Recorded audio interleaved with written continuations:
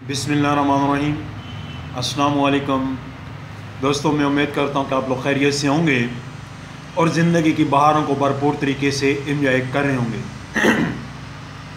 आज जो मैं टॉपिक लाया हूँ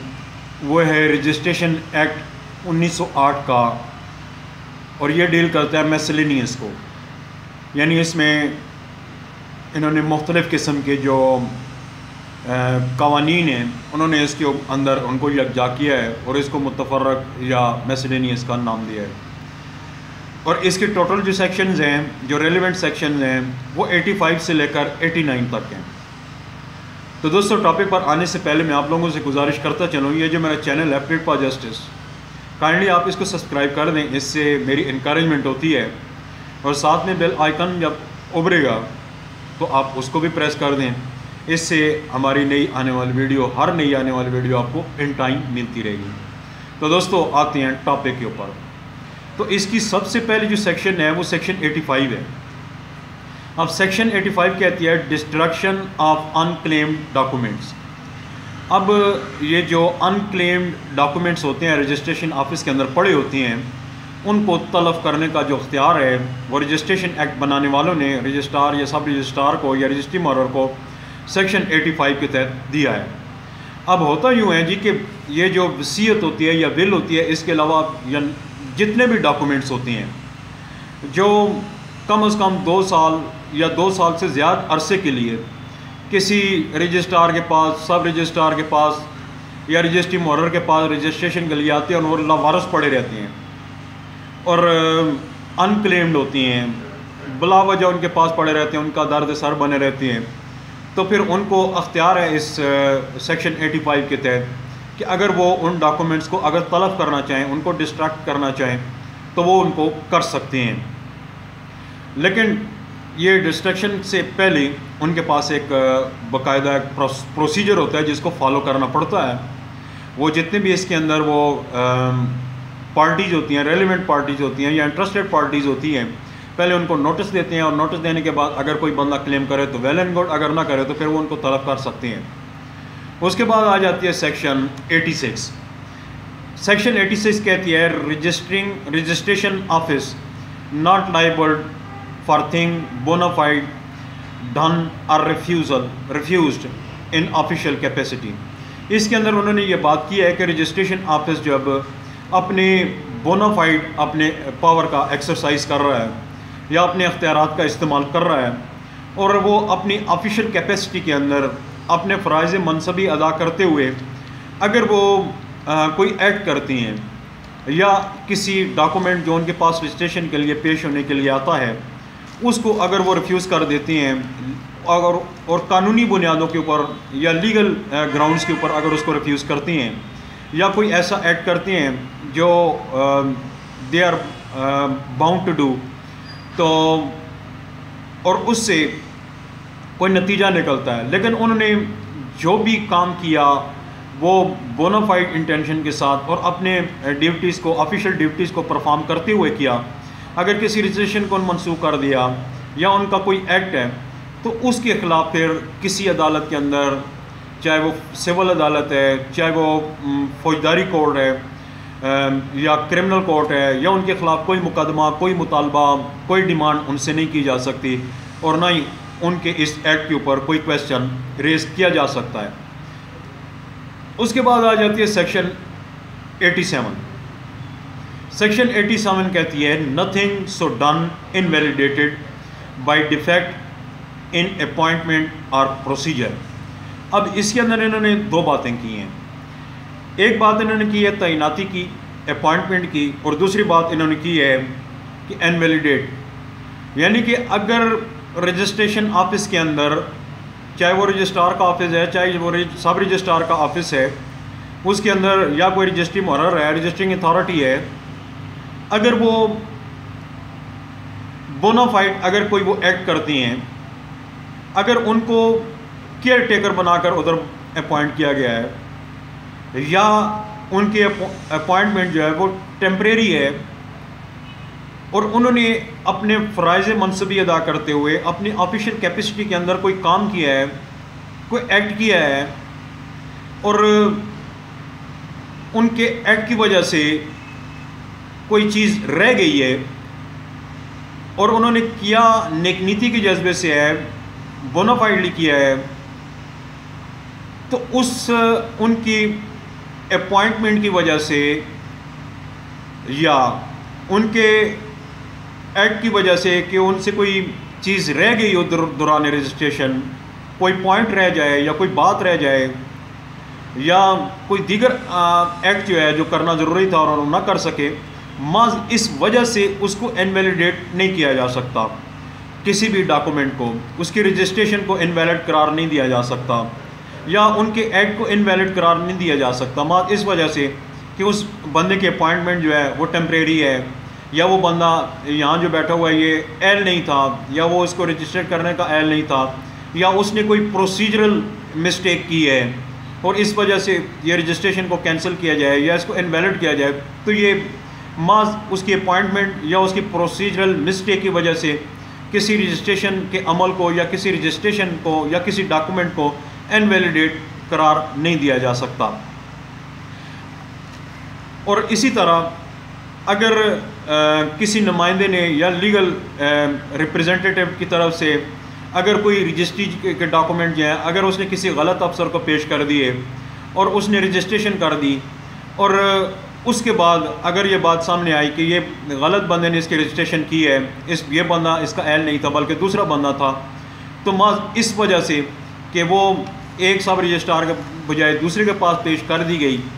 تو اس وجہ سے اس کو انویلیڈیٹ قرار نہیں دیا جا سکتا۔ تو اس میں انہوں نے یہ دو باتیں کی ہیں کہ کسی کی اپوائنٹمنٹ سے یا پروسیجرل مسٹیک کی وجہ سے کسی رجسٹریشن کو جو ہے انویلیڈیٹ قرار نہیں دیا جا سکتا۔ اس کے بعد آ جاتی ہے سیکشن 88۔ سیکشن 88 کہتی ہے کہ registration of document executed by government officer اور سرٹن پبلک فنکشنریز۔ اب اس کے اندر انہوں نے یہ بات کی ہے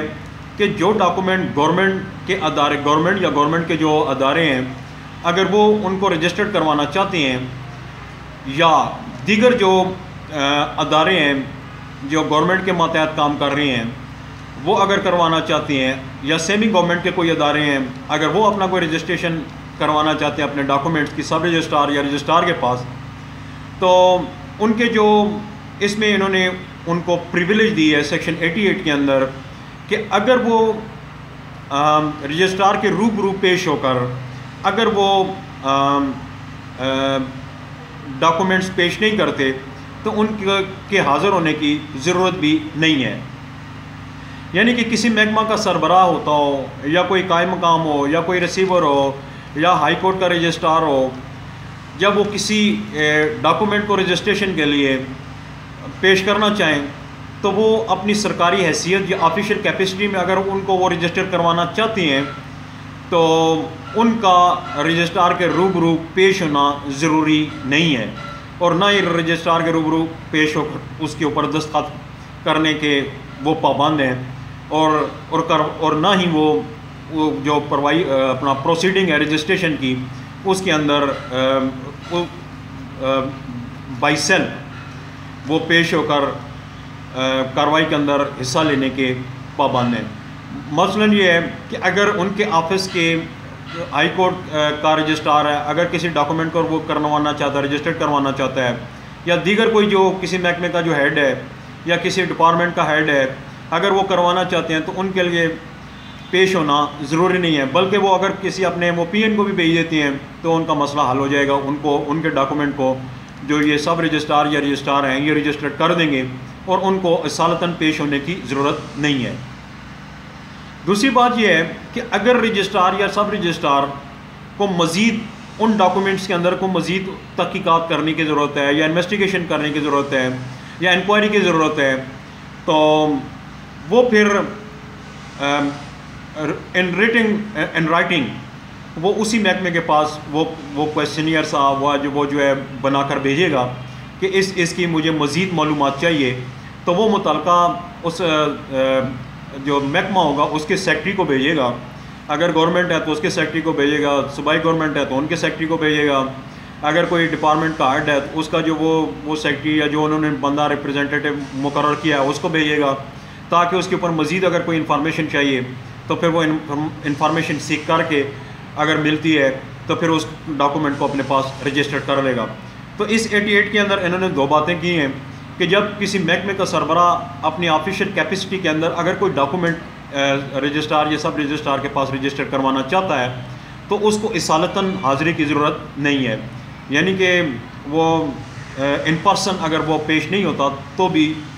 کوئی بات نہیں ہے، وہ ضروری نہیں ہے، اس کے بغیر بھی ہو سکتی ہے، اگر وہ پروسیڈنگ کے اندر حصہ نہیں لینا چاہتا تو بھی۔ اور دوسری بات یہ ہے کہ اگر رجسٹرار یا سب رجسٹرار کو اس آفیشیل ڈاکومنٹ کے متعلق مزید اگر کوئی معلومات چاہیے ہو تو پھر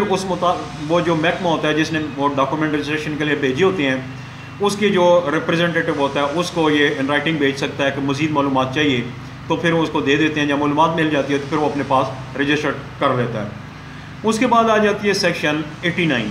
اب سیکشن 89 کے اندر بات کی گئی ہے کہ copies of certain order certificate and instrument to be send to registering officer and filed. اب اس کے اندر انہوں نے بات چیت کی ہے کہ جب مختلف ادارے جب کوئی اپنا آرڈر جاری کریں گے، جیسے عدالتیں آرڈر جاری کرتے ہیں، ڈگری جاری کرتی ہیں، یا مختلف جو ہیں وہ سیمی گورنمنٹ کے ادارے ہیں یا قرضہ دینے کے جو ادارے ہیں، جب وہ کسی کو قرضہ دیتی ہیں یا کوئی جو بھی دیگر کوئی معاہدہ ہوتا ہے تو وہ اگر اپنا سرٹیفکیٹ اپنے آرڈر کے ساتھ اگر وہ رجسٹریشن آفس کے پاس بھیجتے ہیں تو پھر وہ ان کو رجسٹر کر کے اپنے پاس اس کو درج کر لیں گے۔ تو اس سیکشن کے اندر انہوں نے 3-4 باتیں کی ہیں، تو میں سٹیپ بائی سٹیپ آپ کو ساری بیان کر دیتا ہوں۔ تو سب سے پہلے انہوں نے بات یہ کی ہے کہ ہر افسر جو لینڈ امپرومنٹ ایکٹ کے تحت، یعنی کہ 1883 کا جو ایکٹ ہے، اگر کسی بندے کو وہ قرضہ دیتا ہے تو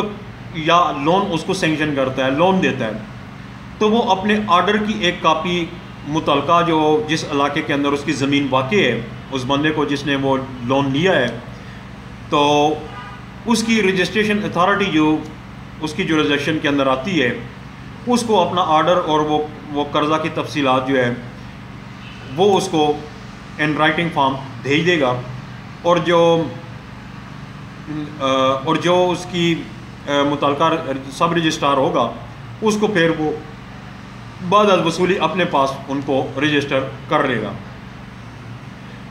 چاہے اس کی زمین اس رجسٹریشن آفس کے اندر کلی طور پر واقع ہے یا جزوی طور پر، پارشلی یا اس میں ٹوٹلی اور پارشلی جو بھی ہے ادھر واقع ہے، تو وہ اس کو رجسٹر کر دے گا۔ اگر اس نے لینڈ امپرومنٹ ڈپارٹمنٹ سے اگر اس نے قرضہ لیا ہے تو وہ ان کی آرڈر کی کاپی وہ محکمے کا سربراہ جو ہے وہ خود بھیج دیتے ہیں، اور یہ رجسٹرار اس کو رجسٹر کرنے کے بعد اپنے پاس جو کتاب نمبر 1 پڑھی ہے اس کے اندر اس کو درج کر دے گا۔ دوسری بات یہ ہے کہ جب کوئی سول کورٹ اپنے کسی آرڈر کے ذریعے کسی شخص کی زمین کو اموول پراپرٹی کو اگر وہ سیل کر دیتی ہے CPC کے تحت، کوڈ آف سول پروسیجر کے تحت، تو اس کے آرڈر کی ایک کاپی، جو سیل کا آرڈر ہے اس کی ایک کاپی پلس اس کے ساتھ جو سرٹیفکیٹ جو سول کورٹ نے ایشو کیا ہے، وہ اپنی جورسڈکشن کے اندر جو سب رجسٹرار ہوگا وہ اس کو ایک کاپی اس کی بھیج دے گا تاکہ وہ اپنے پاس کتاب نمبر 1 میں اس کو رجسٹرڈ کر لے۔ تیسری بات یہ ہے کہ کوئی بھی کوآپریٹو سوسائٹی ہے جو لوگوں کے لیے وہ لون سینکشن کرتی ہے، اگر کسی کو مارٹگیج کرتی ہے، اگر کسی کو وہ زمین مارٹگیج کر کے ان کو وہ لون پرووائڈ کرتی ہے، تو وہ جو اس کوآپریٹو سوسائٹی کا جو ہیڈ ہوگا، اگر وہ مارٹگیج ڈیڈ جو ہے وہ اپنے پاس رکھتا ہے اور وہ لون جو اس نے سینکشن کیا اس کا آرڈر کرتا ہے کہ اس کو دیا جائے، تو پھر وہ مارٹگیج ڈیڈ کی ایک نقل اور یہ لون کی جو ڈیٹیل ہیں وہ اور سرٹیفکیٹ اور جو لون سینکشن کرنے کا جو آرڈر ہے اس کی ایک ایک نقل وہ اس کی جورسڈکشن کے اندر جو سب رجسٹرار کا آفس واقع ہے اس کے اندر وہ بھیج دے گا تاکہ اس کو رجسٹرڈ کیا جا سکے، اور اس کے بعد رجسٹرار جب کاپی وصول ہوتی ہے تو وہ اپنے پاس بک نمبر 1 میں رجسٹر کرنے کے بعد وہ اس کو درج کر لیتا ہے، انڈورس کر لیتا ہے۔ چوتھی بات یہ ہے کہ ہر ریونیو افسر جو کسی شخص کو کوئی سرٹیفکیٹ گرانٹ کرتا ہے اور اس سے کو وہ زمین حاصل کرتا ہے، یا اس نے وہ زمین کو بیچ دی تھرو اوپن آکشن اور اس نے اس بندے کو دے دی، تو پھر وہ اپنے آرڈر کی ایک کاپی پلس اس آکشن کی ایک کاپی اور اس کے اندر جو انہوں نے جو ورک کی ڈیٹیل ہے وہ اپنی جورسڈکشن کے اندر جو وہ سب رجسٹرار واقع ہوتا ہے اس کے پاس وہ اس کے آفس کے اندر اس کو بھیج دیتی ہیں، اور جب ان کو وصول ہوتی ہے تو پھر وہ اپنے پاس بک نمبر 1 کے اندر وہ اس کو درج کر لیتے ہیں۔ مطلب کہنے کا یہ ہے کہ ریونیو افسر جو ہے یہ سرٹیفکیٹ جاری کرتا ہے کہ ہم نے یہ اموول پراپرٹی جو ہے جس کا یہ اس کی حدود اربہ ہے اور یہ اس کی ڈیٹیل ہے، یہ اس کا سروے نمبر ہے یا خسرہ نمبر ہے، یہ فلاں حلقہ پٹوار کے اندر ہے، فلاں سب ڈویژن کے اندر ہے، فلاں ڈسٹرکٹ کے اندر ہے، اور جو parties name of the parties ہوتی ہیں وہ لکھ کر وہ اس متعلقہ سب رجسٹرار یا رجسٹرار کو بھیج دیتا ہے، وہ اپنے پاس اس کو پھر درج کر کے بک نمبر 1 کے اندر اس کو مینشن کر دیتے ہیں تاکہ سند رہے۔ تو دوستوں میں سمجھتا ہوں میرا آج کا ٹاپک آپ کو کلیئر ہو گیا ہوگا اور آپ کو سمجھ بھی آ گیا ہوگا۔ اگر آپ کی کوئی کوئری ہے، کوئی کویسچن ہے، آپ مجھے کمنٹس بھی کر سکتی ہیں، اور مجھے نئی ویڈیو کے آنے تک میں آپ لوگوں سے اجازت چاہوں گا۔ اجازت دیں، اللہ حافظ and wish you good luck.